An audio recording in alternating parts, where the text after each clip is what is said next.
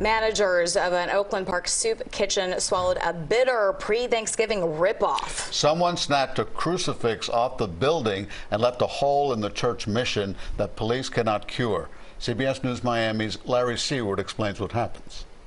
Outside All Saints Catholic Church, hours before their soup kitchen serves hundreds of free Thanksgiving meals, someone stripped the mission symbol right off that old rugged cross. And the police officer said, "What happened to your Jesus?" And I said, somebody needed him more than me. Maybe that's true. Father Bob Cadill showed us photos of the crucifix he installed near the front door years ago. Almost instantly, he saw crowds that line up twice a day for free food change.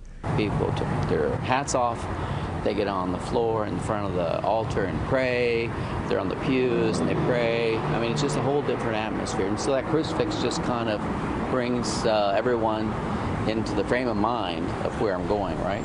So staff added a bigger symbol of Jesus on the curb too, but it remains untouched, which begs the question, why did someone steal the crucifix near the door? Or maybe it's a cry for help. Maybe they're angry at the church. I mean, we make mistakes. Maybe they're angry at me.